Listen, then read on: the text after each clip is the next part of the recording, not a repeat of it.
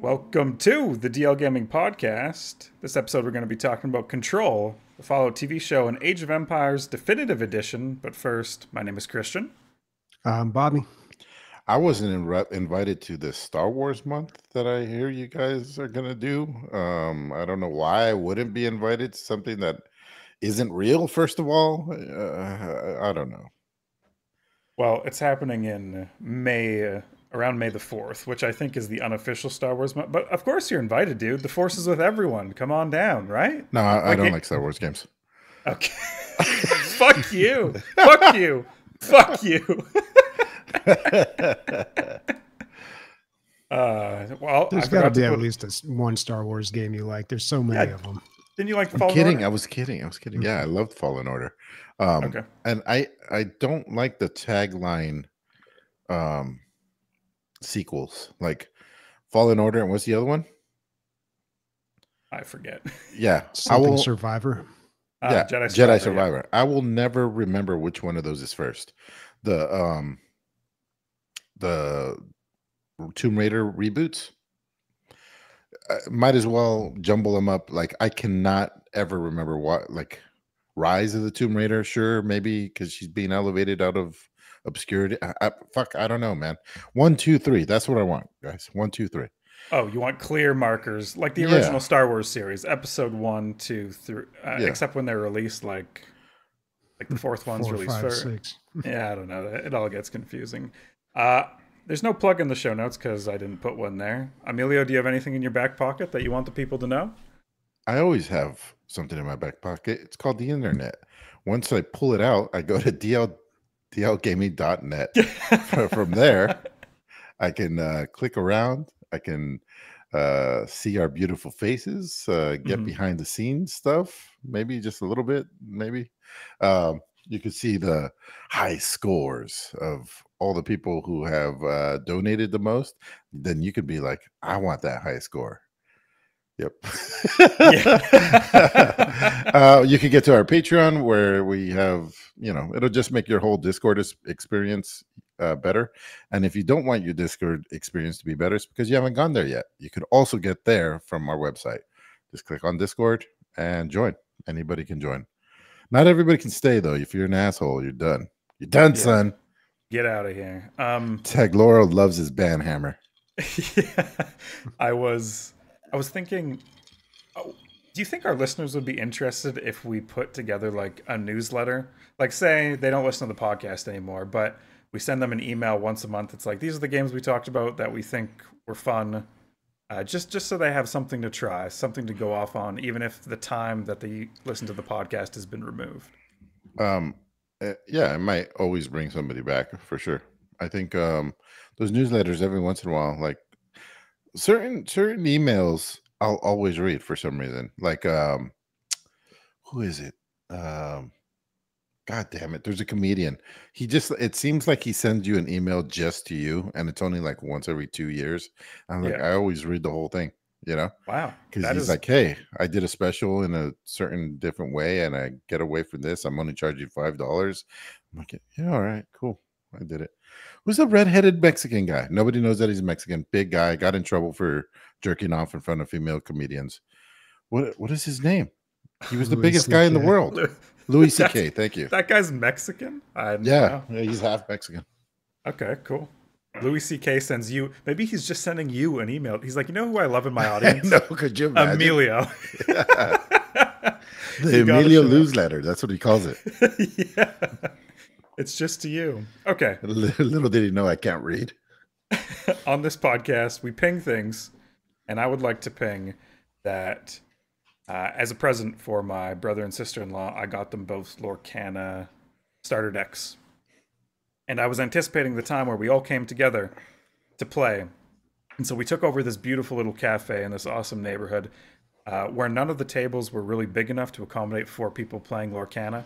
And we were in the middle of the cafe, and the boundary of people is just people kind of watching us sidelong as we sing Disney songs and play this fucking game and have so much fun. My sister-in-law, I was up against her for a game, and she lost. And I saw the spark in her eyes and the madness.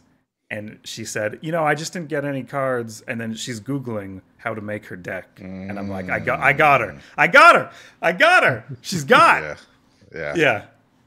My brother-in-law also really enjoyed it. I'm playing a Ruby Emerald deck, starter deck. And I have all these like nuke cards that cost 5 lore. So I'm nuking the field when their high-level cards come out. And I feel like it's cheap until you learn how to counter it, which I'm sure is also equally easy. But I won all my games against these people who've never played before, so I felt pretty good. I don't know if we need the hyperbole, dude. I've literally never seen you win a game of anything. So What are you talking about? I highly doubt that this randomly happened. Okay.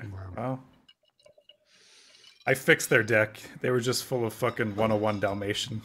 Why do I keep getting these puppies? The audience is gonna kill me for this, but I want to get into it a little bit, Bobby. What does each color represent in Lorcana? I don't think it really represents anything. Oh, does it mean? No, it doesn't matter. Doesn't really mean. I mean, every color has kind of its own style a little bit. That's what I mean. Yeah, but I don't like red is a little more aggressive. It's got a lot of rush cards, some evasive. It's more like combat control. Blue is a lot of items. Green is a lot of like trickery, goofy, weird stuff. And my specialty. Purple is a lot of bounce, and then what is the bounce? Orange Is putting things back in your hand, or like an opponent putting stuff back in their hand. Okay. Yeah, it's a lot of that stuff, and it kind of like red, but a little more like, I don't know, involved. And then I don't know. I feel like the orange is like a lot of rush decks. But yeah, I mean, they kind of have a little bit of personality. There really aren't a whole lot of cards in Lorcana, so like there's not too much you can do yet. But that new set's coming out soon. Oh boy, that's the third set, right? Fourth one. Oh, that's the fourth. Okay. Yeah, they're cranking them out, and they just keep getting more and more expensive, man. I know it's more expensive in Canada, and I feel bad for you because they're already expensive alone, like just the regular prices here. But like the prices just keep going up and up, man. It's crazy.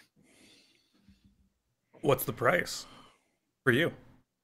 Yeah, it depends on what set you're getting. But like I bought a booster pack or a box of boosters off of eBay for like $100, pretty cheap. But now they're going for like at least 130, 140.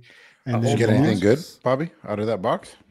Yeah, I got a Beast Tragic Hero, which is probably, aside from like the enchanted ones, which are just rare by just definition, right. They're just very rare, and so therefore they're expensive. Beast is probably the highest priced card because it's just like people always want 4 of them in their deck. It's a really good card. So how much did it? How much was it? How much is it worth? Sorry. They're like up to $60, $65 now. They were like 40, 45 when and the first pack I ever bought at Disneyland, the first, it was a starter deck, but it comes with a booster pack. I opened it up and I got that card. So I've always kind of liked that card, but I didn't realize at that time, like how rare it was or how expensive it was. So now I'm wondering, do you play the 2 beasts in your deck, or do you sell them to buy another box? No, man. If anything, I'd want to buy 2 more beasts so I can have 4 of them. But I keep looking and they're just like super expensive, and nobody around here has them locally. That weird discard I got, the card that was a misprint, I talked about it a few weeks ago. I ended up trading that for quite a few, like maybe about $50 worth of cards. Got some pretty good stuff with that, but yeah, man. No, we got cat wrangling going on here. Yeah, Mr. Fatso jumping up. Jesus. Yeah, we opened all our packs together, and we decided that we were going to have some in-house rules with like the 4th of us. We were going to have like an amateur friend league, I guess, where each time we meet up, we can make 1 trade with 1 player. So we're both working on our starting deck colors, and then we have all these other cards that we obviously can't use. So there's a little strategy behind building our decks between us and trading. And it's my sister-in-law's birthday coming up here pretty soon, and we're gonna go to our first tournament together. Is the idea? So good Nice. times with Lorcana. Thank you, Bobby, for introducing me. And So you didn't play. You had 4 people playing, but you didn't play like a 4v4 or a 3v3. You just did 1v1s. yeah, we just did 1v1. Everyone played a game against each other, basically. I've never played against more than one opponent. I'd really like to try that sometime. Do people draft, Bobby? Lorcana? Is there a draft? Yeah, they do that from time to time at game shops. I told you about how I went to one and I totally messed it up. So in Lorcana, you're only allowed to play with 2 different colors. Every card has a color, so you can only play with 2 colors. So draft kind of gets fucked up, huh? Yeah, no, but in drafts they say, okay, you can play with any color. I didn't know that. So when we're doing the draft, I'm only picking 2 colors, and I had the worst deck. Dead last, lost every game. Didn't realize it. Oh, no. Dude, draft is I don't have the mental capacity to be good at draft. I just never have been. But anyway, Christian, whenever the gas runs out on this fire of you guys like enjoying your cards, you can just put them all in a pile and do what Bobby just said. Just ignore colors and draft. And drafting is so fun. Like at your level where nobody knows what the fuck they're doing. You know what I mean? Yeah. If I draft somebody, I go up against people. Somehow they know what everybody.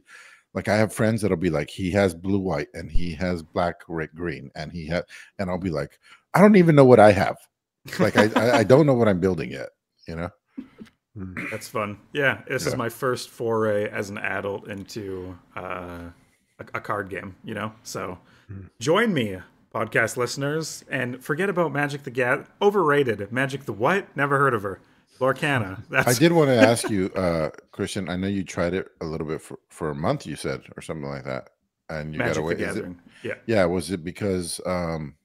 Did you get away from it because the rules were too crazy, or there was just too much to it? No, I don't know. I can't pinpoint the exact moment. Like me and Rianne were playing online beside each other. We're having a lot of fun playing on MTG Arena. Sounds like it's me, not you.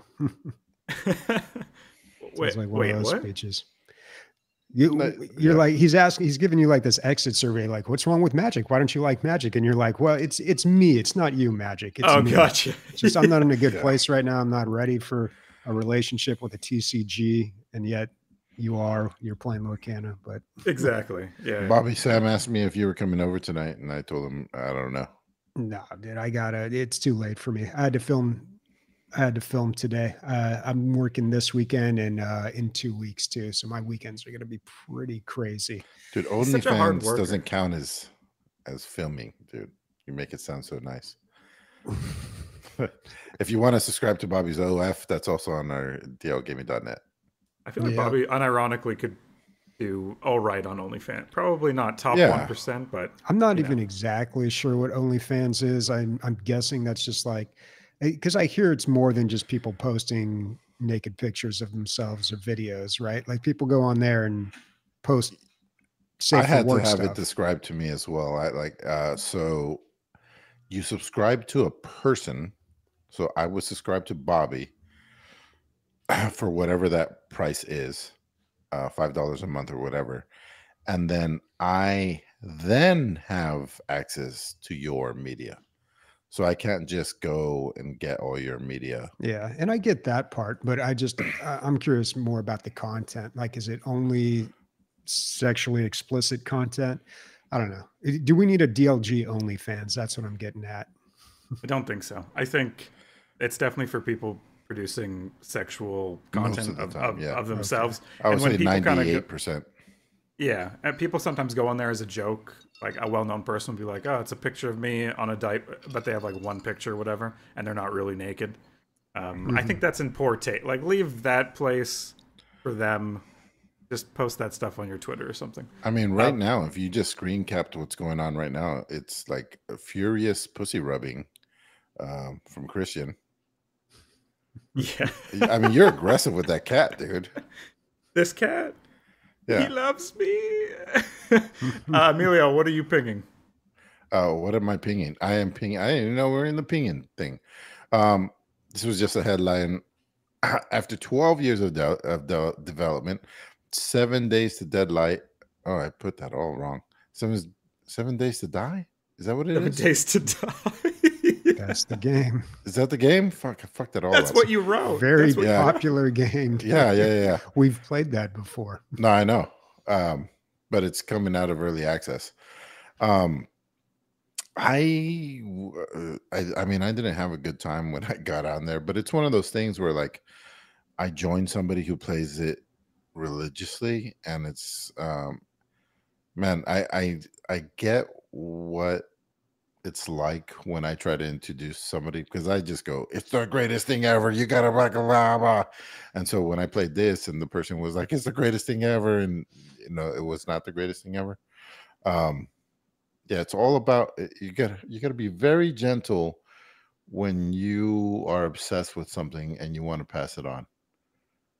Yeah, I need to learn how to do that because I'm very bad about that.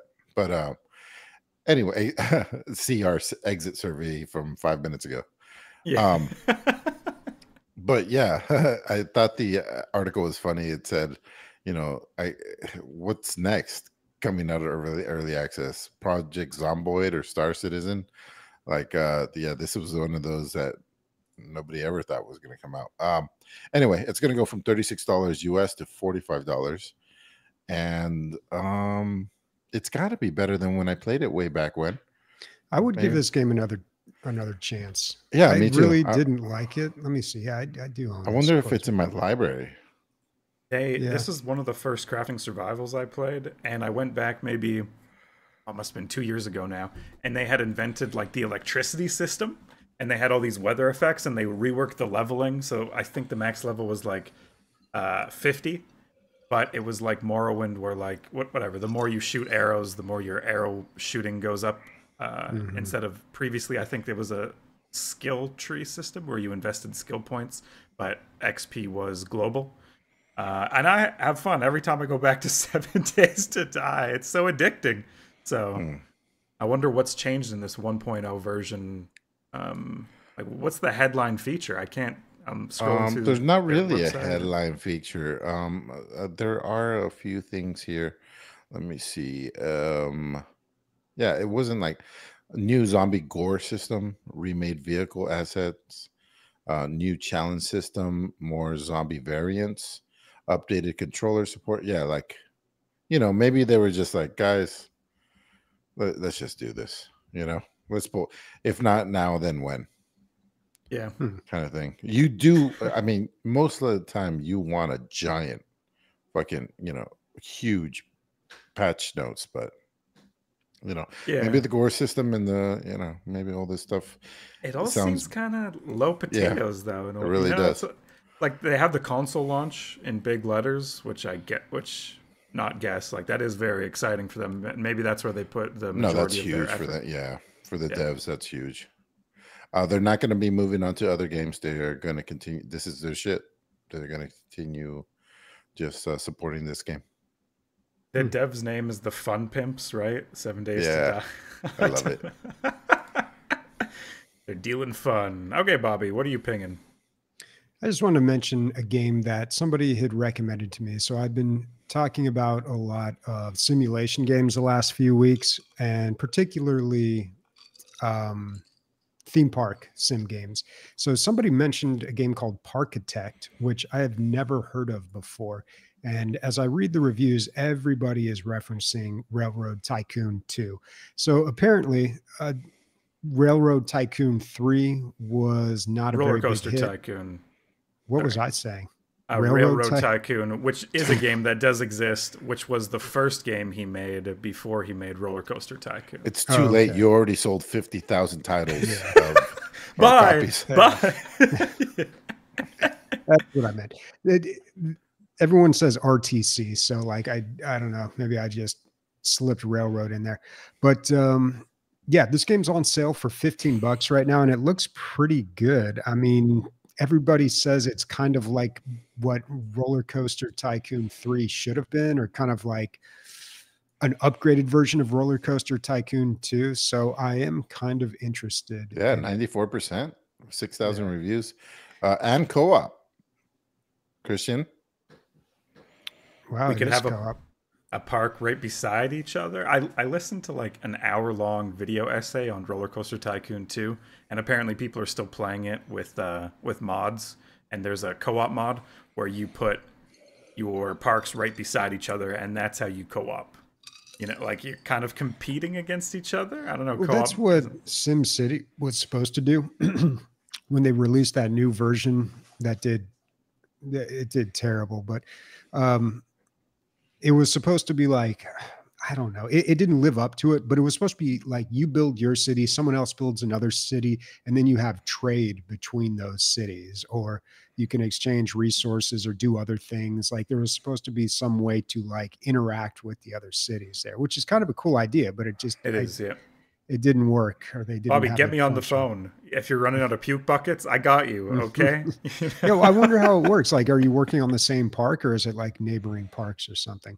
I don't know. I'm just surprised. I've never heard of this game. And when did it come out? The DLCs have good reviews as well. One's at 89%, the other one's at 95. Yeah. Wow. Cool. 2018. This game is not that old.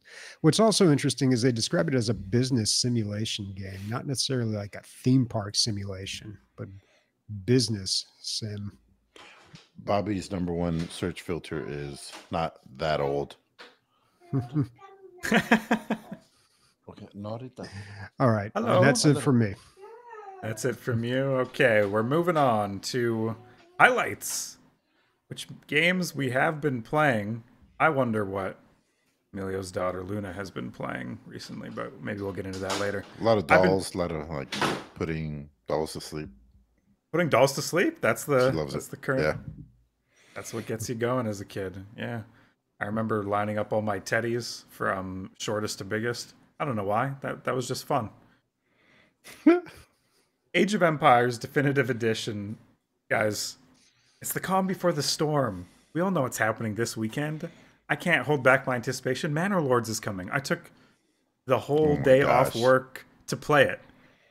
And I'm sitting at my computer being like, okay, what do I play while I wait for, Moses to come down from the mountain with the tablets? Like, the anticipation is killing me. It feels like I can do nothing else. So I decided to go back to the old stomping ground, which is Age of Empires, the Definitive Edition, which I never tried when they released all these definitive editions, Age of Empires 2 and Age of Empires 3. I never tried one, even though I bought it.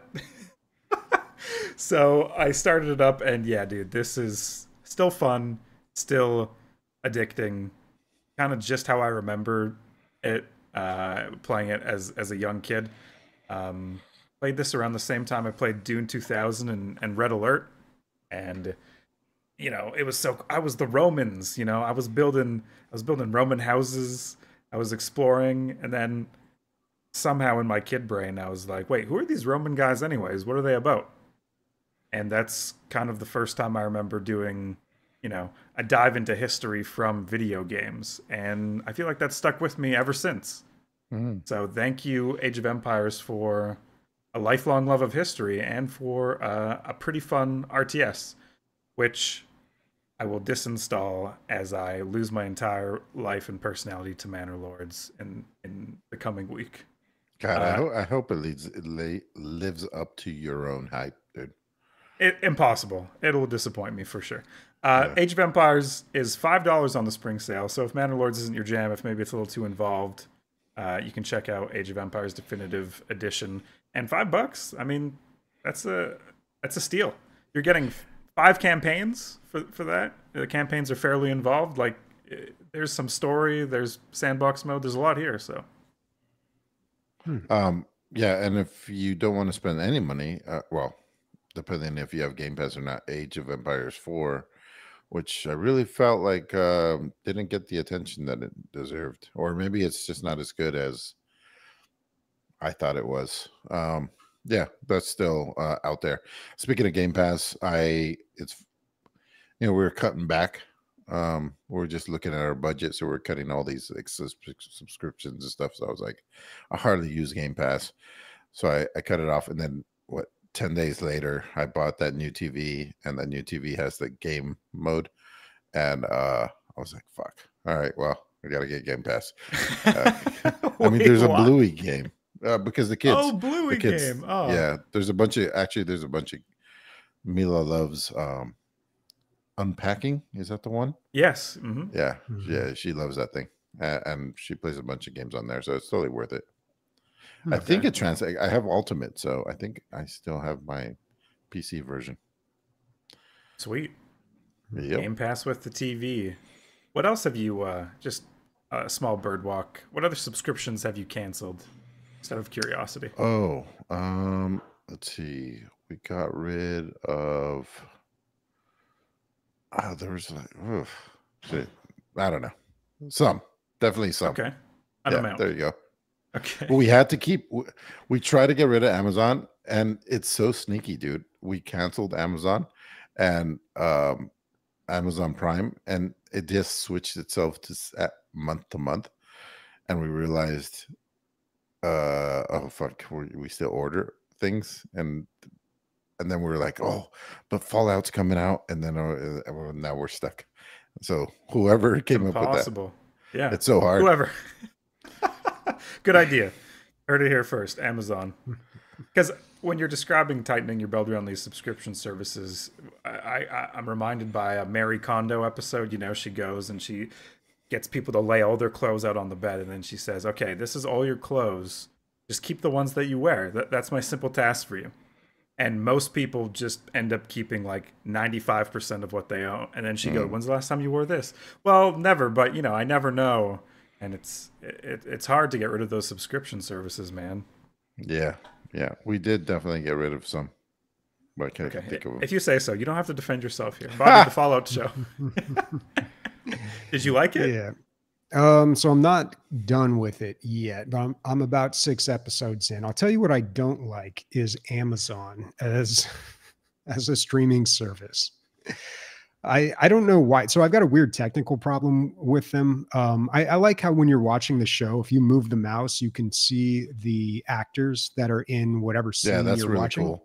That's really nice. Yeah. But what seems to happen is when it's being watched letterboxed, you have those black bars below and above it. It changes those into a bright green on my computer for some reason. It's super weird and super annoying. And it's only Amazon that does it. So I'm going to blame them. Oh, That's but annoying. it's because you're not watching it on TV, I guess. Maybe.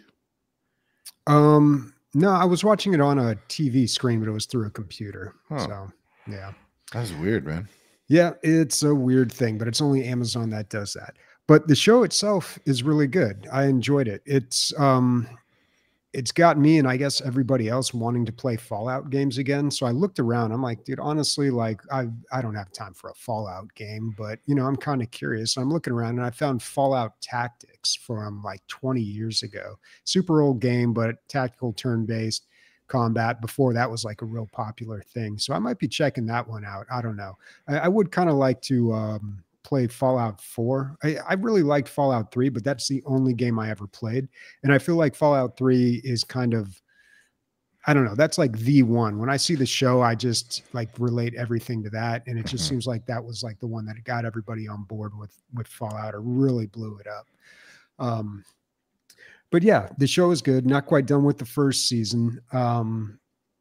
I don't know what's going on with this Maximus character and his voice. He's doing like this weird, like nerdy kind of voice or something, I feel like. And I don't know if it's like that's the character. Like this is I was so what confused So I'm about confused why about- Denzel so- Washington was doing that voice. And then I was like, how old is Denzel Washington? He looks really young here and really Somebody good. Did they said it dye was his his hair? son. Somebody told me it was his son today, but I don't know. Completely think different so. actor. I was like, Yeah. wait, what? Blowing my mind. Denzel's never done TV, is my anyway. Yeah, dude. I had a hard time swallowing the pill that was Maximus, and by the end I did because I'm done with the season. I sacrificed sleep all week last week to finish it. Me and Sam really enjoyed it. Here's my theory. I think he's a really young guy, like her age, but he has an old face. He looks like he's 40, but I think I I don't Well, know if we how want old. to talk about old faces, how about the Vault Dweller's brother? That guy, I assume, is supposed to be Oh, like her little brother, but he's yeah, got a face like a 50-year-old. yeah, Dude, yeah. that guy was. They have these actors that are so distinct in the show, like they Yeah. all have, which is I awesome. I actually think the casting was very good. Although Maximus again was a hard pill to swallow. I think he just has an old face, but he's supposed to be a young character with a young geeky voice. I think that's what happened there, but I Yeah, don't and I know. don't want to blame I don't want to blame actors because for all we know, the director could just be influencing that performance or like who knows, man. But it's just he's making some weird choices and I don't quite get it, particularly the voice thing. I don't Um, understand. And he wears his power armor, and it's like maybe it's that he doesn't know how to use it. But I'm like, dude, you really get your ass kicked in that power armor a lot. Like it's almost a hindrance. Like I'm just yeah. past the part where he gets locked in it, like stuck inside it, and I'm just like, I feel like you're better off without the power armor, dude. Like I think it's weighing you down. He oh, speaking of that, it's funny because so Sam is like a very, she needs to know now. So she'll go Wikipedia things as we're watching them. Oh, Mhm. and she'll be like, oh, he's, like about the actor or whatever, or like the character. She has no care in the world about spoilers. So we're watching it together and I'll be like, huh. And she's like, what? And then I'll explain, well, like in the show or in the game, I was like, it's very, power armor is super valuable, but super heavy. So if you're just carrying a leg, it's like 50 pounds. So it's very hard to carry in it. And yeah, just right now you're just like, it was weighing you down. It's like, yeah, it weighs you down when you're trying to fucking make money in the game, dude. Totally. Mhm. But the casting, what is her name? Ella? Something like that. Ella or Bella, something. Oh, The actor. the Yeah. actor Ola. that plays. Snap, crackle, pop, ST get no nothing. Sorry, No. continue. What? I don't know what he's talking about. Someone out That there is is singing along. Ella Purnell. Yeah, Yeah, that's Ella what it is. Purnell. There you go. The biggest eyes I've ever seen on a human ever. She is like an anime character come real. Like it's crazy. It's like disturbingly big eyes. And I'm dating Sam who has gigantic eyes. But The I casting think is good on that too, because it's like, she's bright eyed in this new world. She's looking all exactly, around. dude. Yeah. Yes, Yeah. she's like an innocent doll, like whatever. And then the characters, I think I don't want to get into it too much, but I have this theory that they are what are they, affinities or whatever they call them in D&D when you pick like what kind of character. So I think she's lawful good. She always does what she ought to do, and then Maximus always does what he wants to do, and the ghoul always does what he has to do. And I think between those three characters acting in their three ways and with the same environment, it just I think that's why so many people are resonating, because you see yourself in one of these characters or in a mix of two, but you kind of have all three bases covered there. I think it was really well done. I like what Nick said last week about all the characters having different levels of experience with Fallout. In the Wasteland, yeah. Yeah. When I was watching it, I saw what he meant. I have not a bad opinion. I never have any bad opinion. Name one bad opinion. But I have a You said that contrarian. fucking Infinity War was not good, dude. Yeah, well, good job. hot take. Yeah. Hot take coming. Well, that's not okay. We won't go back to it. I really loved the first episode of this so much. I was in it. The world made sense. The acting was great. I entered the world after their vault gets raided, and I was in it. But then the second episode got like pretty campy and corny, and things started to make a little bit less sense. And now that's where I am, by the way. I finished the second episode. Now I don't know if I want to spend my time. I just don't know if it's for me. Does the world start to make more sense, or does it follow this Fallout thing where it's like people just randomly come up to you in the desert? How can we sell you anymore, dude? How can we sell you anymore? You're the only person on earth that didn't like the show. How much more? How much convincing? Do you want me to fucking balance a ball on my nose and tell you it's good? Like, I don't get What you watch? Juggle 3 Fallout bobbleheads. You know what's funny is everybody, so many people have said this to me about this show. It gets really good after the 3rd episode. And it's funny because that's what everybody says about every show all the time. Like and I've said this before on the podcast, if you get 3 episodes into a show, then it hooks you. Like you're just comfortable in the world and like you might as well keep walking. You've invested enough to where it feels like you need to start watching more. And I mean, the show's good, but like at the end of the day, it is a modern TV show. So it's going to play on a lot of cliffhangers, a lot of unanswered questions that lead you into each episode. And by the time you're 4 episodes in, you've forgotten what happened in the first one. And then it's going to play all those same tricks that all these shows do. But for what it is, I think it's still pretty enjoyable. I do understand what you're saying though. Like the first one I felt did a good job with setting everything up, and they spent a little too much time. I felt, especially like for such a long episode, I was like, there was some fat that could have been trimmed off of this. But the second one does kind of get a little weird, and then I don't know. But the guy's power armor gets broken. He shoots off into the sunset. I was like, wait, what? And then the guy, as he's walking, is missing his leg. He walks for how many minutes into the desert? Like 6 hours, 8 hours. And then he's like, oh, I took this cyanide pill. You didn't actually have to just take my hat. I'm like, what? Why did they even do any of that? What's going on here? Yeah, because he went as far as he could. He went as far as he could, and then he's like, I can't do it anymore. People are going to do weird stuff that doesn't make any sense, dude. It's a TV show.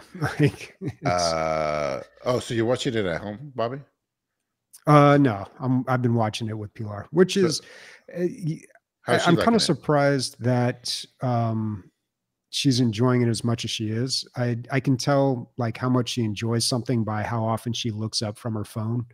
So, and it happens like a pretty good amount of time when we're watching this show. So I'm in the same boat. Yeah. Why did the bullets not go through the Brotherhood of Steel armor? Oh my God. What do you mean? It doesn't. I know, but he's fucking exploding. It goes through like 3 or 4 people. He jumps up. He effortlessly, with his hand, I think, dislocates one of the steam things that runs on the armor in the guy's neck. He just like chops it off with his bare hands. He knows the weak points because he used to drive one. He's bullseyeing people with his gun from across the He bullseyes 3 people in quick succession. How do you shoot somebody in the back from in front? I didn't like the fight scene. I wasn't in it. No, I couldn't get in it. The fight scenes aren't going to make any sense at all. It's pretty much like a Star Wars movie or show. It's just like sometimes these people are stronger than the other people, and sometimes this one's stronger than that one, and like it doesn't really make any sense, and you can poke like a million holes through it. It's what? I actually go down that road. I should just watch it and enjoy it like a normal person, which I will. I'll watch the rest and I'll probably love it. But the thing that annoys me most about this show is that Bobby watched it before watching Star Wars Andor. I think that's what is really to the core pissing me off. That is an unresolved issue that I have to deal with. So, apologies for. It's hard not to watch the show. Literally everyone's watching Fallout, man. Everyone's talking about it. Yeah, that's true. I got to stay up to date. Mila started watching Arcane, and I was like, "Oh my God, it's so good!" So Arcane was my favorite, my pick of the year 2 years ago. Then Andor last year, and then this year is probably going to be Fallout. Okay, just real quick before we leave this subject. So that guy who plays her brother, guess how old he is? Oh my God! Do we know? 28. Yeah, I looked it up. Dude. So Lucy's little brother, Norm, is played by Moises Arias, and he is 30 years old. That was close. I thought they found like a 50-year-old little person or something. Like, oh my gosh, dude. I seriously thought, because in the close-up, that guy, he's got an old face. What about Maximus? How old? I don't know. I didn't look him up. I think he's 22. I think he's supposed to be like 18 in the show. Or 20. Yeah, he must be in his 20s, I think, that actor. Yeah, dude, I don't know. That didn't, I didn't really notice that. The voice is what really threw me on him. The actor that plays her brother, because the voice could have been born the age, right? I don't know. And I also think they're casting, because you look at Walton Goggins and he's just got that old timey look. Like he gets cast in a lot of Westerns and stuff. I think they were trying to do the same thing with the little brother. They're just looking for like a certain look. All right, Does he so put Aaron the Clifton blade? Moten. Does he put the blade in the boot? Was that him? You have to find that, man. Okay. No spoilers here, dude. You got to Wikipedia that. I can't find this guy's age. So it says in the show he's supposed to be like 19 to 21. Yeah. And the actor that plays him is, I can't, oh my God. All right. Well, let me get this podcast. He's 35. 35. 35. Oh, not just an old face. He is old. All right. Let me get this podcast under control. That's what I've been playing this week. I have a few notes on it. I know this game's a little old by my standards, but yeah, I bought it for like fucking $3 or something. And it sat there, and finally I played it. I want to hats off to the marketing, man, because I think this was an Epic exclusive, and I remember being like, "Whoa, this is the killer app," you know, like maybe I should go get fucking Epic so that I could play Control. And not just me, like there was a lot of hype around this game, but ultimately, I don't think it was worth and that much hype. I'm not even sure I'm going to continue playing it. I'm maybe 3 or 4 hours in. I saw that it's about 11 and a half hours. Yeah. Uh, it's like a little contrived and affected. It has, you know, it's hard to do something original these days. But it's different to pretend that you're doing something original, I guess. So you're in this office building that is under control from some crazy, mystical, otherworldly force. It also affects the shape of the building. So there's a little bit of Inception in there, a little bit, not much. But it doesn't not make it fun. I liked it. The destructibility in the game is really nice. Like you can shoot most things and they'll be affected, which is not something you get anymore. Like I feel like it was a thing for a little bit, and then it's pretty hard to get that. And you can shoot a lot of things, and it actually works pretty well. And later on, it's because you get superpowers, and the superpowers affect the environment, and the way that all works is very satisfying. You basically have the force. You can like pull things towards you and then throw them at things. Is it because of midichlorians that move through all Yeah, I was living gonna things? say, well, either that or Half-Life 2. Like, yeah, we know that this is fun. It was done pretty well, and the the way that it's implemented is, yeah, done pretty well. So, like, if you're pulling something towards you, it doesn't just pull that one item. It'll pull that one item and all the little things around it, like just like debris, like the paint from the wall and panels from the wall and piece of carpet. And so it really feels like, you know, you're pulling at the whole area, not just one thing. Right. And it really helps the immersion there. But you know, like I said, I'm 3 or 4 hours in. I've seen 3 enemy types, and that includes a boss. So 2 enemy types, really. So it's just not hard enough for you? Like, what are you saying? I don't know what you're saying. I'm in the fucking office building with 2 other kind of things. Right. And there's not enough variety. Not enough variety, and it's, you know, it's kind of bland. Everything's gray. It's an office building, you know? But maybe it'll get better. Maybe I'll keep playing. I'm not sure. There's a lot of full motion video. That's what you call it when it's in a video game, right, Bobby? Is that what they used to call it? FMV. Yeah. Yeah, they have a lot of that, and a lot of it they superimpose on the screen. And it's a pretty cool effect, like when somebody's talking to you in your brain, like video is playing overlaid on your screen, and it's, you know, you're seeing video game graphics and video graphics at the same time. Pretty cool. I mean, I've seen it before, but this game uses it almost exclusively as their special effects, and they did it well. But you know, I don't know. I'm 50-50 on this, if you can't tell. Yeah. What got you down this route? It just seems like a random, you know, thing It was like to try out? $3, and like I said, that I was convinced that it was a killer app back, or like not convinced, but like it's the way they were advertising. It was just really well done, the advertising behind it. But after playing it, it's It was a really big popular mix. game when it came out, but I remember a Yeah, lot of people did not like it too.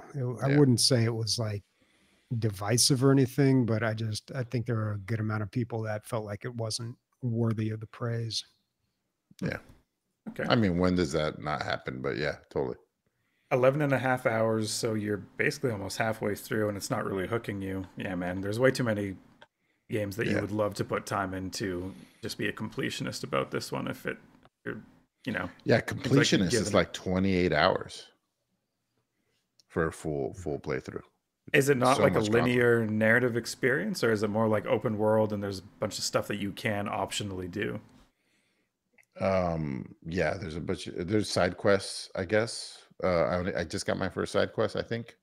And yeah, it's an office building. You go into an area, like you go into the executive area and you cleanse it of baddies by cleansing it.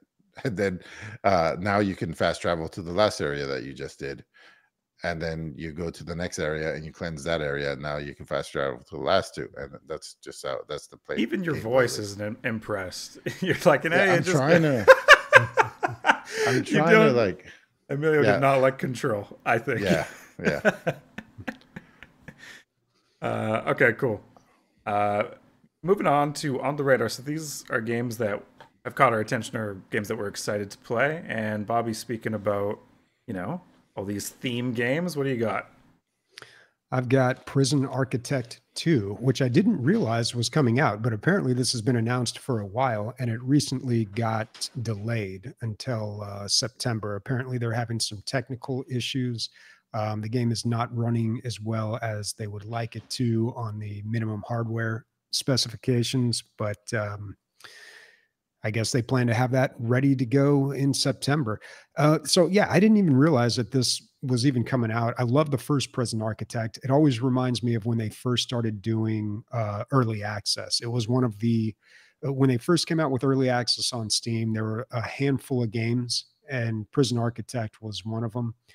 It was like a This is darling. It was like people were like, oh, this thing can work, like because it was still yeah, like good. yeah. Yeah, Because they had a real bad run with Greenlight. If anyone remembers that on Steam, that really didn't go well for them. It was a nice idea that they would open up the Steam platform to like anybody, you know, even people who were making very small games, and then other people could see them, upvote them, and that would help them get developed. But yeah, it just it did not work out. So then they moved over to Steam Early Access, and God, what were the other games? It was Prison Architect 2, the one where they go into Kerbal Space Program, oh and yeah.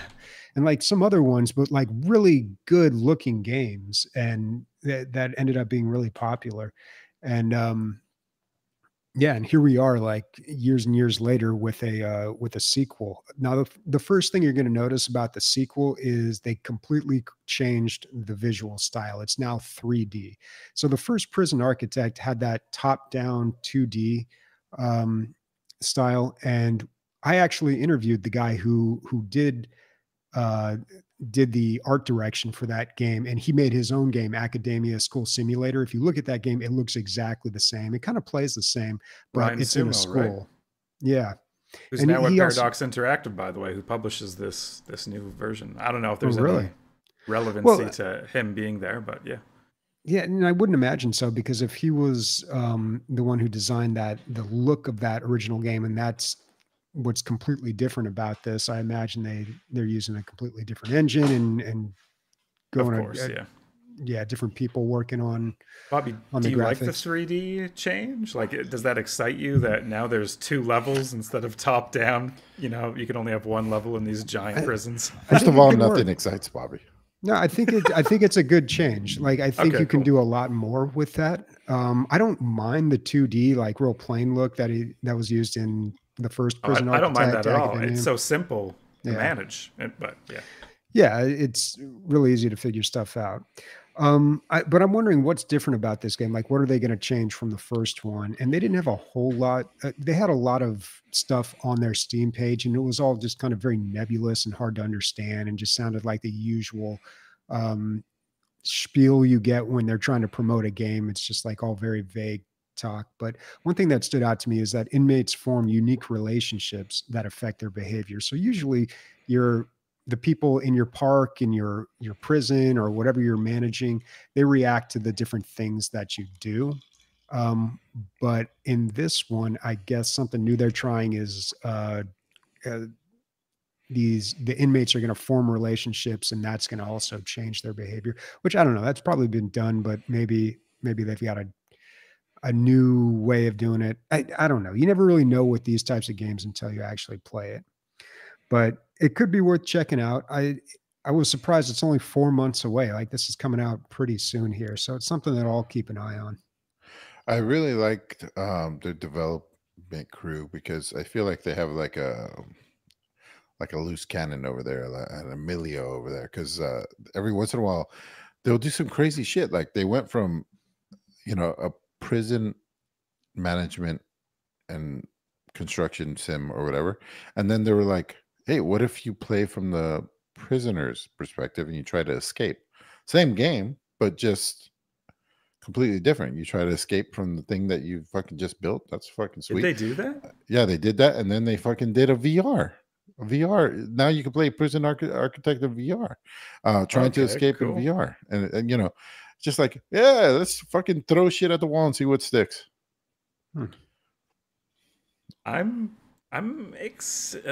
feel like I'm dipping my toe in a hot tub very slowly, checking out this Steam page. I'm worried because the switch to 3D. Um, I don't know. I think a big part of why I liked the original Prison Architect was because you have thousands of people on your screen eventually. Like your prison gets huge, but it's all very like intuitive and simple to manage. And sometimes with 3D games, like I have to look at the level of my building and do the walls clip in the right way, and like is that going to still be easy to manage and run my part, or maybe the scale will just be a lot smaller. Maybe instead of 1,000 inmates, it'll max out at like 100, and then maybe it's fine. I don't know, man. I just saw a picture of an entire city, so who knows? They hooked Let's this go. game up to city skylines. This Yeah. is yeah. So content warning. Have you guys heard about this? Oh yeah, dude. This is like that other one that was blowing up, Lethal Company. Yeah, it's like Lethal Company, right? But the idea is that you go down into this like Lethal Company, 4-player co-op, right? You go down into this like other world or whatever, the upside down or whatever you want to call it. And you are supposed to film each other doing crazy shit and scary shit. And the scarier the better, but obviously sometimes you die trying to get this footage. And the whole thing is you're trying to go viral on SpookTube with your video camera, which I think is so good. I think the premise is so good because obviously, if this game is even halfway worth its salt, people are going to get great fucking footage out of this. You know what I mean? Like, It's like a game meant to market itself so exactly. easily. Yeah. And who cares? Like, sure, are you cheating? Okay, but if you make a fun game and the videos and the game are fun, then who got hurt there? And for $8, 92% positive reviews with 10,000 reviews. Like I applaud them. I feel like they found a warp in video game development. You know what I mean? Or at least marketing. Yeah, the marketability of the game is like one of the gameplay features, which is always good. I think a couple other games have tried something similar. I'm wondering, these people looks like there's 4 developers from Yeah, those looking at are the those Steam are the page. screen names, dude. They made this game Yeah, for themselves, dude. yeah. I'm wondering if they were. I don't know any of the history. I'm just speculating, but they see Lethal Company come out and they have Yeah. this game ready in the bushes. It's not quite done yet, and they're like, "Ah, fuck! Lethal Company's having this moment. Is anyone gonna want to play our game?" You know, like Hmm. are we just gonna be out played into oblivion because not enough attention will be on our game. And then Lethal Company had its moment, and then this game came out, and it's like I have whiplash.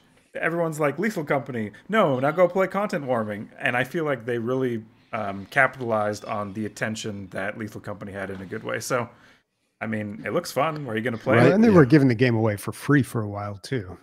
Oh, did they? Oh, cool. Content warning? Yeah. Oh, somebody posted it in our Discord.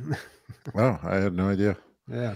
But yeah, the problem with Lethal Company was it had the perfect mix of things to be crazy and wild. And the problem is you almost had to tell other people what happened, because usually you only have your first person perspective and the whole story cannot be told by that perspective.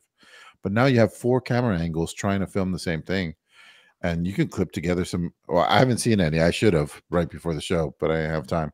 But I'm sure there's some great clips on fucking YouTube, you know? Oh, yeah. Do you think more people are playing Lethal Company right now or playing content? Oh, we're going to play the game? I like this game.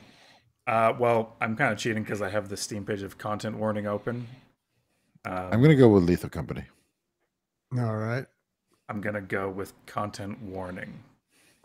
It's Lethal Company. Lethal Company has 29,000 people playing. Content warning has about 14 or 15,000 people playing right now.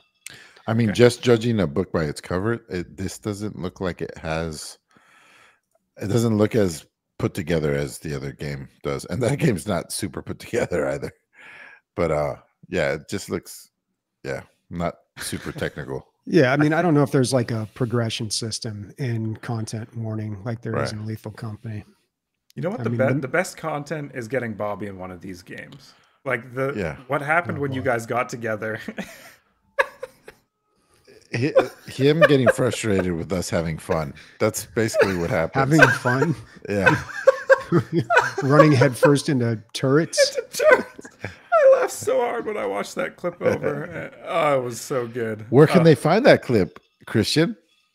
They can find it on Instagram and TikTok with other clips, but not too many others. And that one's kind of a gem. I think it's pretty funny. Yeah, that could have been our OnlyFans content. Yep. You guys are so fucking old. It's called SpookTube. Oh, dude, we're trying to capitalize on the hot new thing. All right, everybody's gonna have OnlyFans accounts now. Oh, TikTok's getting banned, right? They just passed a bill. Well, in the U.S. Yes, in all countries that don't believe in freedom. No, I don't know. I don't know anything about that. Yeah, I just read that today. Oh. Okay. I feel like I keep reading that. I don't know what's happening with it. I mean, yeah, I guess it is kind of all the news like is Chinese about him. spyware or something. Yeah, it's about that, and it's about that guy who lit himself on fire at a Trump trial. Yeesh. What a way to go. I haven't heard about that. I'm going to look that up right after this. I'm going to talk about Mind Over Magic, which is like a dream game of mine because you design and manage a school of magic. It's by Clay Entertainment, or it's published by Clay Entertainment. And just scrolling through it reminds me a lot of Oxygen Not Included, which was their other kind of colony simi game. But you know, like other Clay games, it's going to be a mixture of resource management and like adventure questing.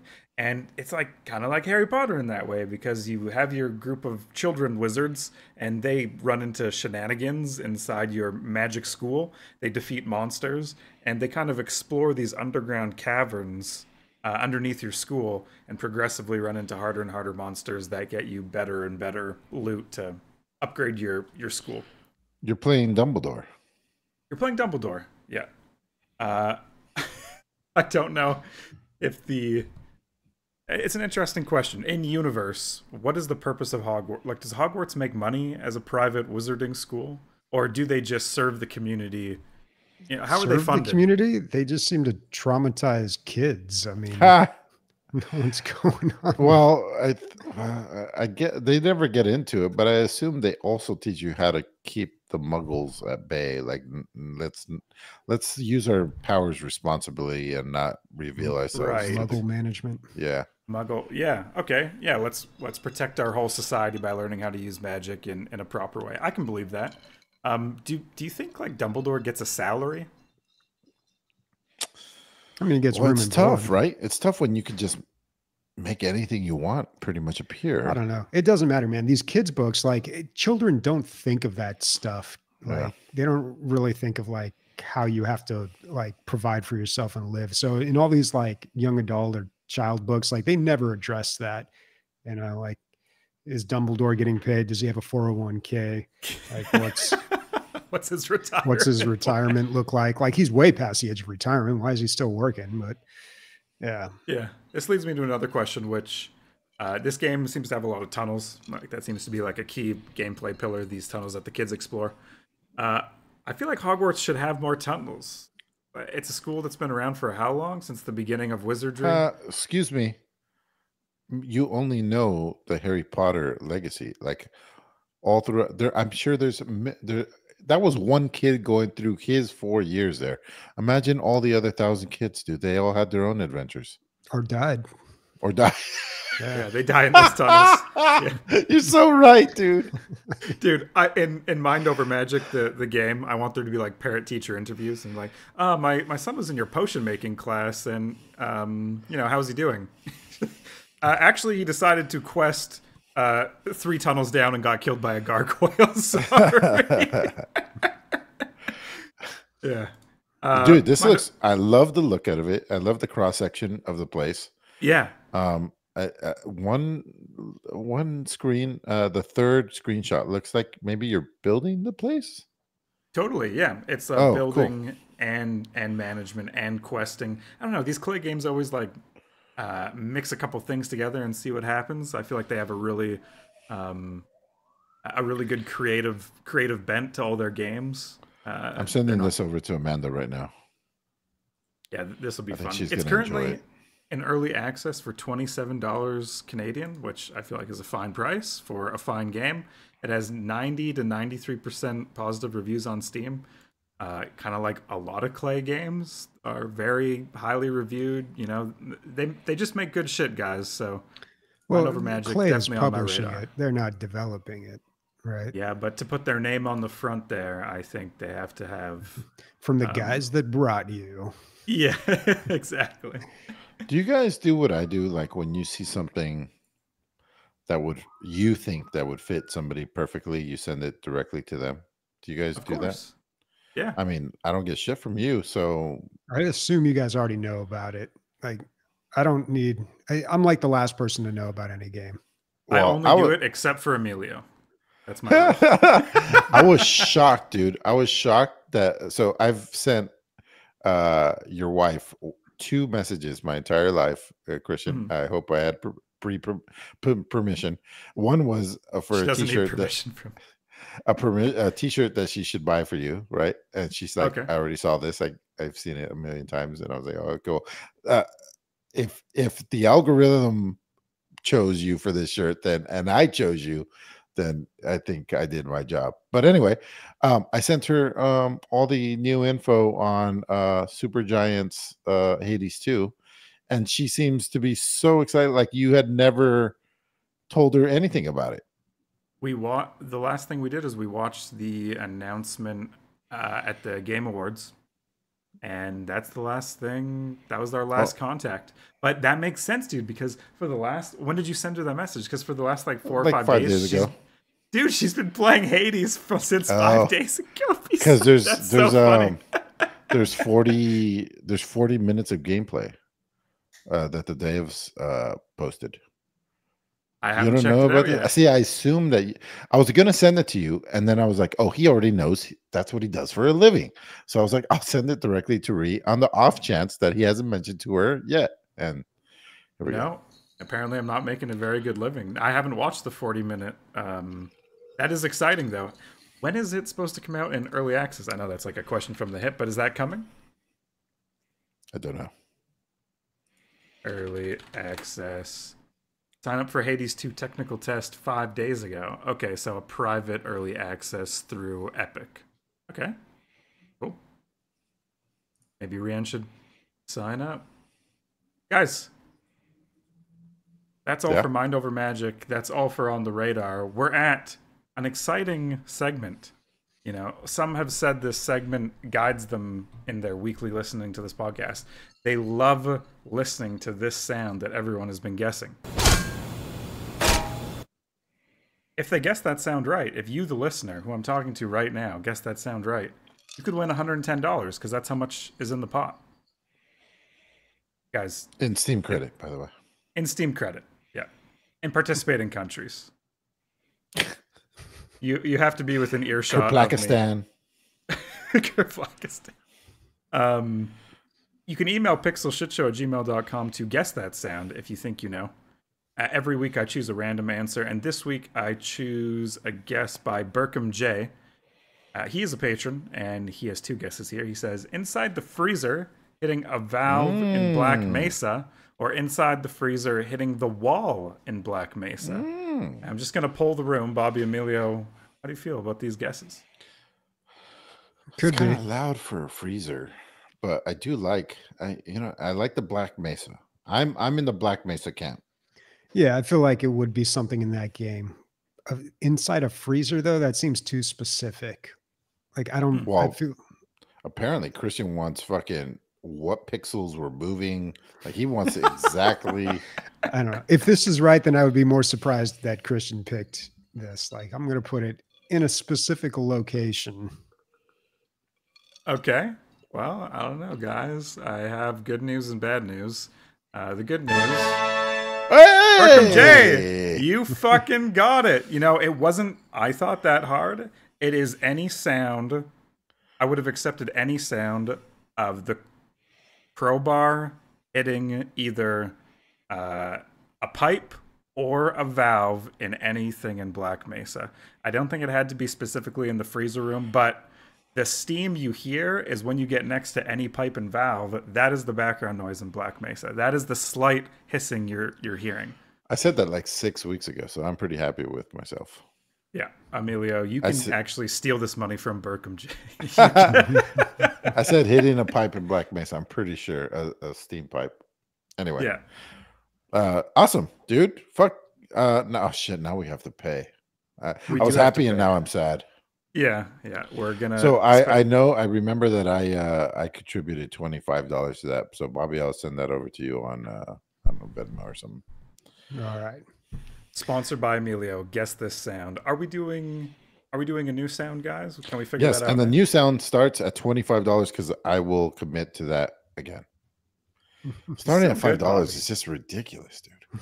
Yeah, but we're gonna get up there. We're gonna fucking get up there. I mean, nobody's gonna guess it on the first couple of times. So, Bobby, do you think it's better that that we don't know what it is? Yeah, I think it's better, right? It plays better. Yeah, I feel like it does. Yeah, like until it's a sound we do know, and then we just have to pretend like we don't. I don't know. I feel like you guys would not pretend. You just would guess it right away, and then. Or maybe one of us finds a sound and gives it to Christian, and we play it that way. Now a new person knows.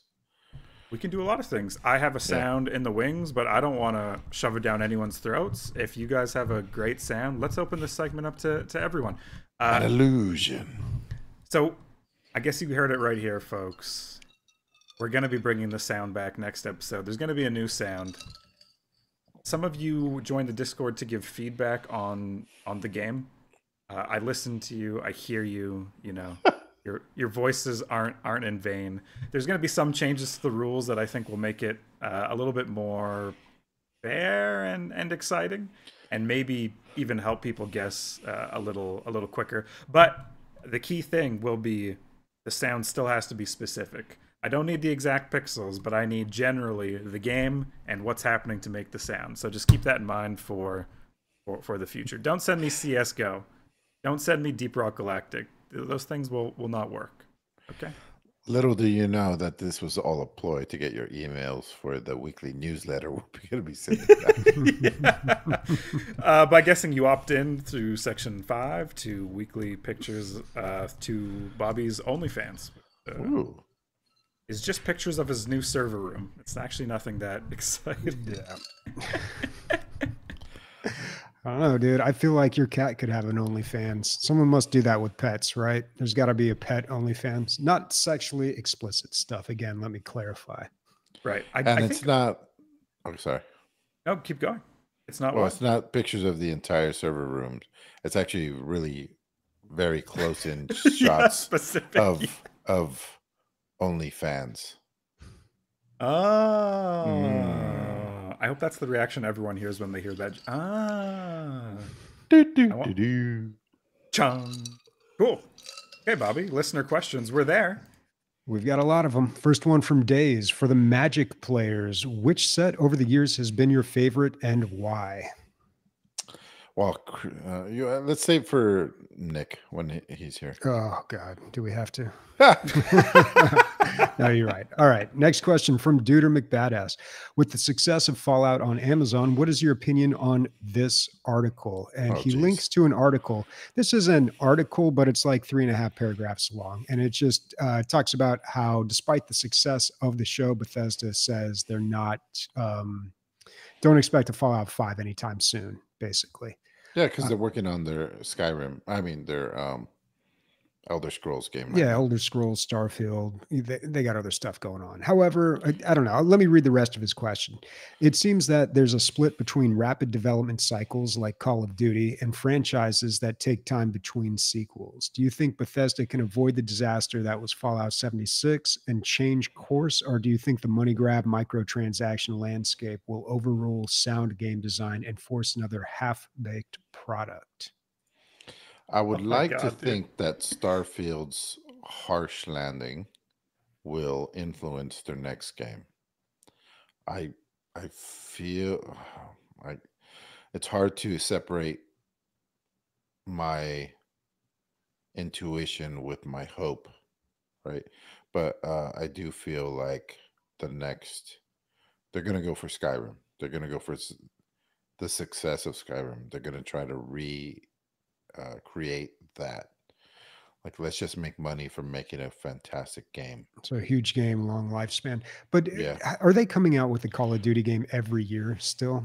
They're taking a little more time than that. Yeah, I think they're taking a little more time, Bobby. It used to be every single November, but I feel like that has kind of gone away a little bit in general. I don't know. Maybe it hasn't, but just I don't notice it as much. It seems like it's really hard to make a big game every year and get people to care about the new version of it. So I feel like in general, the industry is moving towards more spaced out releases, but I could be totally wrong about that. They had a fucking run there though, right? Of like 15 years of just, what do you call it? Planned obsolescence. Like, yeah, last year's was great, but why would you play this when 2005 is even better? Like, yeah, well, you got to factor in the console too, because that's where they're making most of their money. PC is really just an afterthought, at least with Call of Duty. Yeah. Bethesda may be the same thing. I don't know. All their games are on console, right? They release right alongside PC on console. Yeah. I don't know anything special about Bethesda, but you know, I do know they make a lot of game. Like they made Deathloop, right? They made Redfall. Like they made these games. Did they make them or did they publish them? I think they made they might have published Redfall. They're involved in a lot of games, maybe I should specify. Yeah. And I think they do spend quite a bit of time on their flagship titles.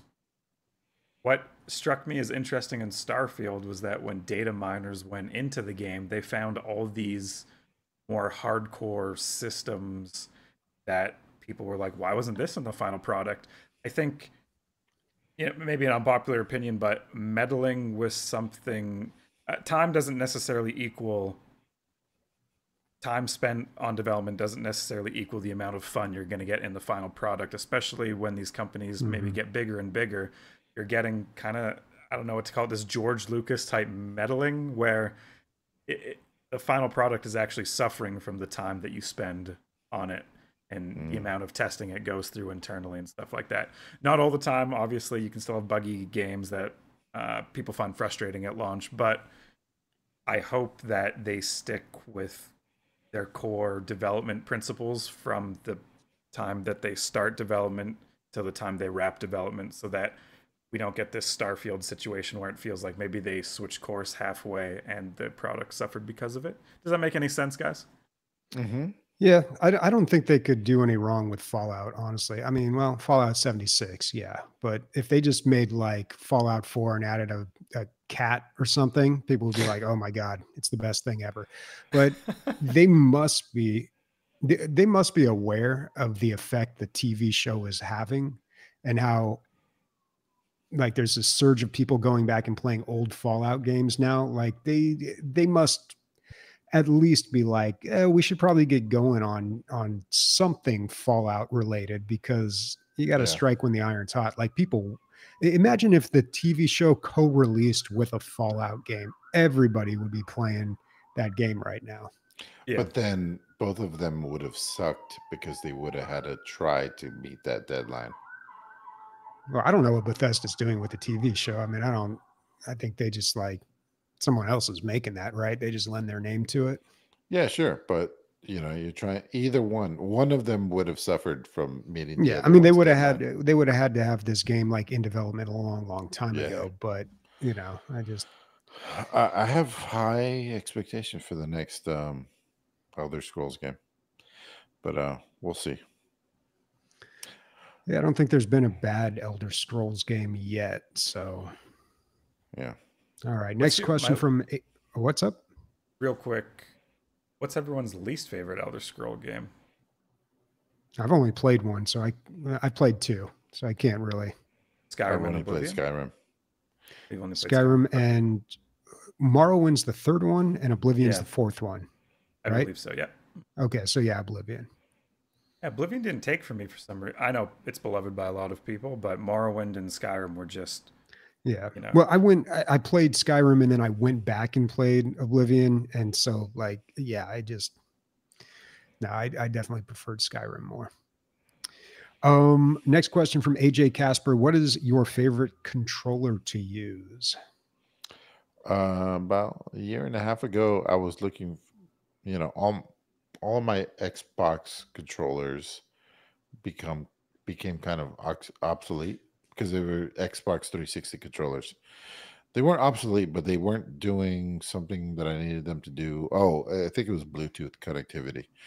And so I was like, all right, it's time to look at a new one. And I had looked at the Xbox like Elite controller, which is like $150.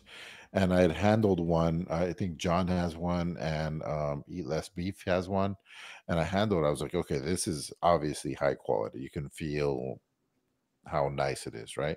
And then so I go along, and I'm doing some of my research, and I'm like, okay, what is the competitor to this? And it's just the PlayStation controller, like the regular one. And it's like really close, like 50-50 all the way down. But this one's $60.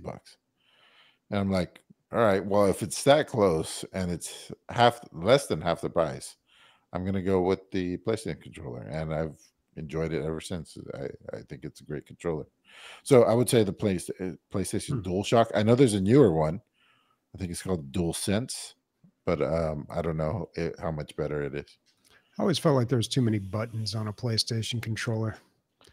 I think they all have the same amount now, right? No, dude. Well, I use the Xbox 360 controller still. Like that's just, I don't know. I've never had a need to upgrade from that. But yeah, dude, the new PlayStation controllers, they got like 11 trigger buttons. 11. Yeah, you're right. Oh, did I lose? Do they really have 11? Yeah, I can hear you. I have the PS4 controller. It has 2 triggers on each, so 4 triggers in total. You're saying 11 on the new one, like maybe one down here. And no, it's true. I have it right here. So it's 1, 2, 3, 4, and then I thought there was other ones down here, but I guess there's like the bottom ones. Empty space. It's 4. Oh no, dude, you got a different one then. Yeah, there's controllers that have the ones below too. Yeah, there are too many buttons, man. I just let's go back to the Nintendo with the A and the B button, or maybe even the Atari, just a joystick and one button. That's all you need. Says the guy with a control keyboard that has 150 keys with 0 markings on what any of them do. Yeah, that's true. But the keyboard, you don't use all the keys. I like how you laughed as if you were receiving praise. You're like, yeah. Bobby, do you does your like A or W have a dot so you could feel like which one it is? Yeah, it's got the marker keys on the okay. J and the ASDF. Yeah, the F and J keys have they've got a name for those. I can't remember what they are, like the markers or something. But yeah, no, I can tell where my WASD is because they're all worn down. I need to get new keycaps, but I don't need to, man. I don't understand why people need to look at keyboards. Like you've been typing on them your whole life. Like you'd be surprised. Most people like look at that and they're like in awe that I have nothing printed on my keyboard, but I'm just like, just try it. You'd be surprised, man. And they sit down, they start typing, and it's a little weird at first, but then like right away, I've been using the blank keyboard since like, God, 2007 or 8 or something. Like you learn it really quick, and then you never need to go back. See the skeptical face on you both never of need our to faces, pay dude. for printed keys. It's again. a humble brag, dude. It's a humble brag. You are paying to not have them painted on. Yeah, well, it forces you to learn touch typing a lot better. All right. Next question from Warconius. We got both Sony and Microsoft publishing their games on PC, cross-save and cross-progression, and now Sony even awarding trophies on PC games with no console required. Are we witnessing PC supremacy? Is the war over? I don't know. I don't like to engage in the console wars or whatever they're called, but I think if you are someone who engages in that, careful what you wish for, dude, because I think we're reaching a point where there's going to be no difference between a PC and a console, and the hardware side of building your own PC is the side that's going to suffer. People are going to just get consoles. They're going to work like PCs, and everything you love and hold dear about building your PC will become more expensive and out of reach. So at what cost? I feel like pre-builds are already becoming a lot more popular. So I don't know, man. I see like all the platforms just kind of merging. Yeah, there's way less them, us. It's way more just us now. We are just getting along now because everything releases on the same day almost for everything, almost. Except for Rockstar. Except for, and Sony. Sony games. But at least we're getting the Sony games now. It's just Nintendo that's the last holdout. I did post something that was like developers ranked by Metascore, and Nintendo was number 1. Although they have their division, so one of the divisions ranks super high, like 97% average. But other than that, everything comes out all the time for everybody, which is great. It's kind of set.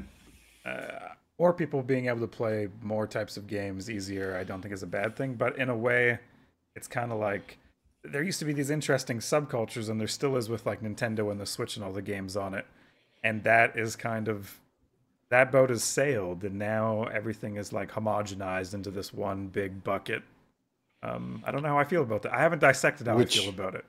Which begs the question, why are we a PC gaming podcast if that's all true?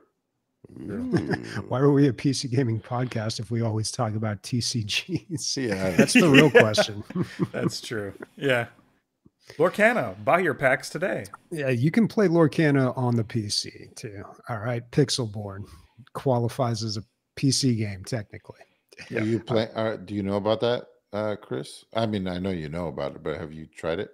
That's how Bobby got me hooked. He said, "Download this. Hey, download this and download this file and copy and paste this code." Yeah, Lorcana, any Lorcana cards you want. No, it was actually awesome. That's what that was my first experience playing Lorcana, and yeah, that was the opening of the trench coat. That was the crack. That was the first of the drug that is Lorcana. Sorry, Bobby. Orconius has another part of this question. He does. He says, this year's DLG Con is virtual? Seriously, where is it hosted this year? St. Louis, Minneapolis, Detroit, Billings? I don't know where Billings is. Billings, Idaho? Billings, Idaho. Yeah, Billings, Idaho. Just made it up. Don't Idaho. go there. I have no idea. Dude, I feel bad for Idaho. I forget their estates sometimes. I'm just like, oh yeah, Idaho, that exists. A Like, city in Montana. Christian, Billings. I think you might know this. You might like this little fun fact. Cartographers and map makers used to put fake cities on their thing so they know that it was theirs before it was like stolen and copied. Right. Yeah. But then sometimes those fake cities became real cities because enough people went there to go see what the fuck's going on. And, a wagon wheel broke and then became a general store. It's crazy. Yeah, just imagine all these guys. Are you here for Billings? You're here for Billings? It's like an empty field. They're like, fuck, we're all here for Billings. I guess this we are Billings. We are Billings. I think, therefore, I am, dude. Yeah. Oh, that's awesome. That is a fun fact. Thank you for sharing. Yeah.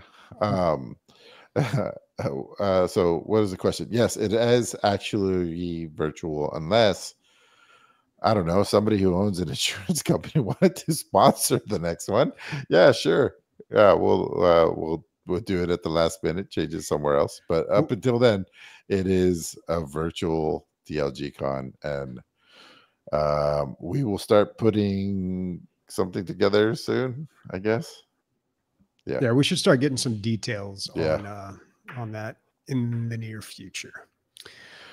All right. Next question from Atom. He asks, what is one mistake in any game that cost you hours of lost time? I think we've all lost a save file, right? At some point. Yeah. And you know what I've done probably more than once is save a game back when you had the quick save button. I don't know if they really use that too much anymore. I guess they do. Yeah. They still have the quick save button. Yeah. But you auto load, you quick load. You quick save.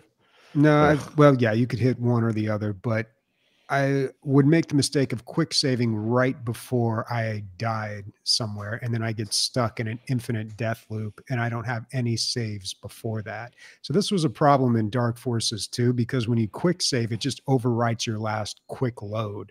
So you really only have one. So I had gotten in the habit every time I play that game is I just do a manual save at the beginning of each level.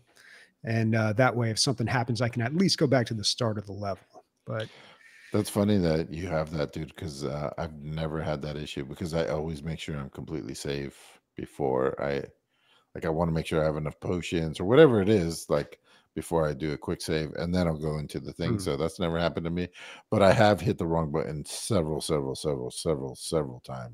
Like, ooh, finally got past that thing, and then hit a button and it quick saves me right before that thing. That's the worst. I think so. When I play on like extremely like the highest difficulty on Dark Forces 2, I use the quick save and quick load buttons. Like I might as well bind them to my left and right mouse click, dude. Like I use them that often. Yeah. And it's just like running. I play it like Hotline Miami, basically. Yeah. So I think that's where the issue tends to come up. What about you, Christian? Maybe that's good.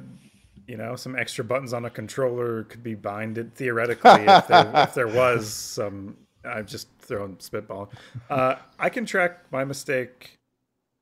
The year is 1998. A young Christian lives in a small northern Alberta town, and his mom, honestly, blessed is her parenting ways. She's barely keeping it together. At this point, she has 3 kids and another one on the way. She's an amazing woman. And to pass the time, get away from all this hecticness, she has computer time where she plays Pharaoh.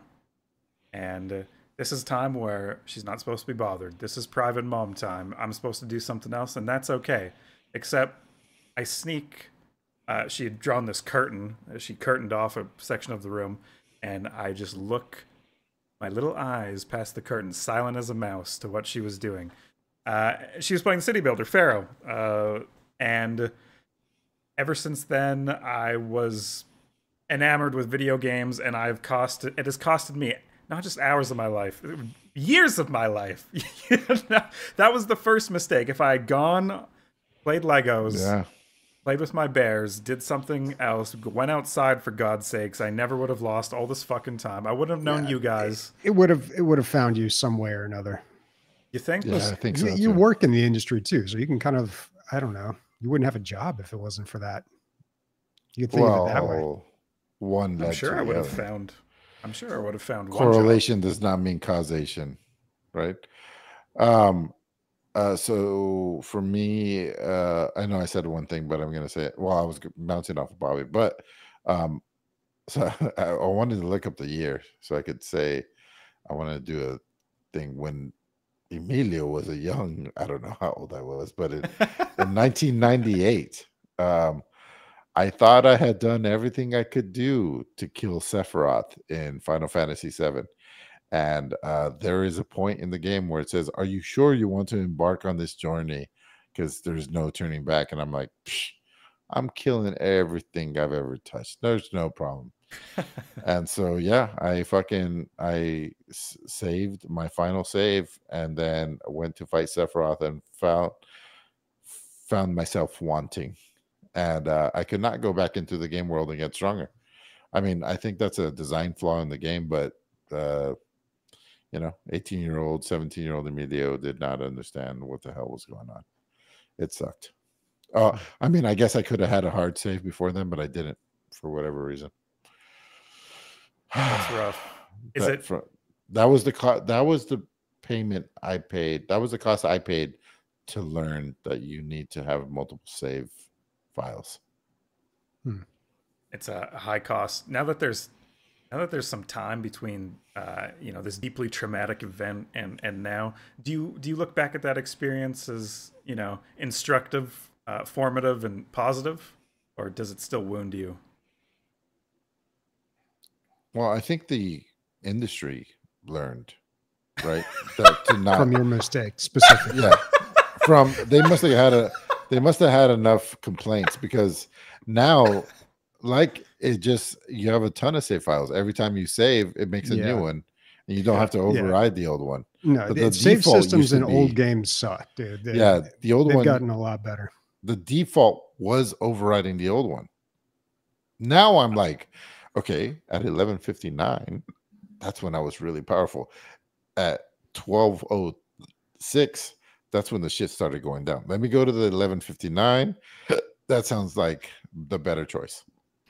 I'm imagining you on like some sort of Square Enix training montage where they like interview you and they like go through your history. You tell them about the game and they're like, "Thank you for sharing this. Thank you for sharing this so our games can be better of your experience." with tissues in front of me and stuff, dude.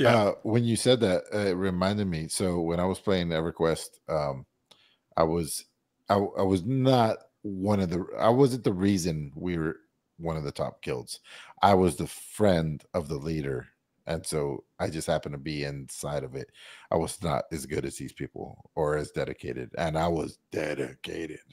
So anyway, they flew, including my friend who was the leader. Sony flew them all out for like a fucking gathering of the guild masters to like talk about the game and how they can improve it. When does that happen anymore, dude? I feel like I think that happens all the time. Oh, not in physical. Yeah, I feel like feedback from the core members of a community is like something lots of developers go to. But that's cool that they got flown out. The smell on that plane, though, I don't know if these guys were more dedicated than you. I don't know about that. Man, imagine that crew rolling down the street. Cool cats there. We went to these guys' house that we land with people that we knew really well in game, and when we got there, I was just like, "Oh my god, this is disgusting, man! This is so bad." Yeah, but we had a hell of a time playing. I played on a stack of books. That's all that matters, right?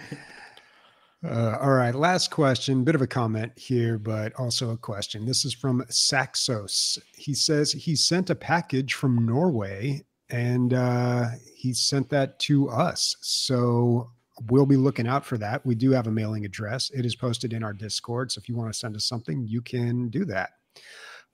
He also says, "Thank you. I have spent less money on PC games after you've talked about them." So, are we talking him out of games? Yeah, I wonder what that means. Does Wait, that that's mean the opposite effect. The DL gaming not bump. The DL No, gaming maybe skip. he's spending money on the right games now. Yeah, That's I what think that's what right. he's he's saying. checking out that DL gaming curator page, and he's making the right choices. Of course, yes. Okay, and he's asking, "Is Manor Lords the next big game?" It's Texos. I think it's the next big game for a subset of people, not for everybody. For half the members on this podcast. Yeah. What are you guys talking about? For the best, some would say. You guys Someone say the brightest and the best of us is the Saxos. I know you're listening. First of all, I'm humbled that you listened to games instead of played them, and that's good enough for you. If we fill that void of gaming, that's awesome. But what Manor Lords is going to fill for you is your beautiful town. You said you're from Stavanger, Norway. I'm just on Google Maps taking a look around. It's beautiful. You have the ocean right on your doorstep. You have all these tiny islands hooked up by what looks to be an efficient highway system. You have these old, beautiful buildings that are multicolored. You have a bustling harbor. And however, but where is your sawmill? Where is your you have in this city something great, and I'm happy for you. But what Manor Lords will give you is something no Norwegian cute town can give you, and that is why I will be playing. I'll be playing for me. I'll also be playing for what Stavanger could have been if it wasn't the place you live, if it was a town in Manor Lords. And so, yes, it is the next big game, and I'll see you in the Manors. We'll be playing the Lord's Manor. Yes, we'll be in the Lord's Manor together. All right. So I'm guessing that's what you're playing next week. Bitch, it's Manor Lords o'clock. That's what's fucking happening. Yeah. So we'll be hearing about that from you and Nick, the work from home and full-time student. Got time to play Manor Lords over here. But for the working men, what are we going to be playing? I might keep going with Control. I'm going to see if there is something salvageable there, maybe. And then, I mean, I say it every week. The thing I want to click on always is Cyberpunk, but I just don't because I got to keep the ball rolling here. Dude, I've been playing Last Epoch, like every week I give it a shot and then I start to doze off. And I'm not saying it's a bad game, but I think it's just you're grinding and I can't just survive through the grinding. Same thing with Diablo. It's like the monotony of the game just it puts me to sleep. But it is a good game. And Helldivers, I want to play Helldivers so bad, dude. But did you join Freedom Fridays when it was happening? Apparently, a little group that got together. I'm enslaved on Fridays at work, dude. So no, right. I forgot you guys are such hard workers. It is. Yeah. I am going to be playing. I might check out Parkitect. I don't know. We'll see. But I've got my eye on Fallout Tactics, or maybe I'll play Fallout 4 off of Emilio's account. I don't know. If you do, Bobby, I would just say look up essential mods, just like whatever PC Gamer 4? Said. Yeah, whatever. I'm Bro, sure I barely PC got Gamer time to play the game. I don't have time to mod it. It's a lot fast, but then you can talk about the whole experience. Because I think there's a lot of people like you, Bobby, and you can lead the way. Just be like, if you want to get back, it's worth it. It's not worth it. Whatever. Oh my God, Stavanger is so fucking beautiful. I'm walking your streets. Where am I? I'm on Version 18. Bro, this back alley is more beautiful than most North American fucking front lawns, dude. Dude, we've been, I think we're going to Japan at the beginning of next year, and even before that, we watch a lot of Japanese content, not from Japanese people, but from like Americans in Japan. Gotcha. And there's a video of this person just walking down a neighborhood in Kyoto, and it's like gorgeous. It's just a neighborhood, man, and you're just like, what the fuck? There's fish, There's fish in the drains, the water drain, the storm drains. Fish live there because it's so clean. There's storm drain. You can drink out Yeah. of the storm drains. And Ours are filled with oil and fucking hookers, fucking high heels, dude. It's dude, yeah. even some tap water isn't even safe to drink it. Well, let's not get into it. Japan, beautiful. Stavanger, beautiful. Our hearts, beautiful. I don't know. Aw. Emilio, do you want to end the show? Yeah, speaking for Bobby, Christian, non-existent, Nick, and myself, Stavanger titties. Super white and fluffy, but also perky. Look at these bots in the chat. Yeah, we got botted. Dude, I just saw this like thing that 50% of activity on the internet is bots. And of that, like 1/3 are malicious. Something like that. I just saw the headline before I got on here.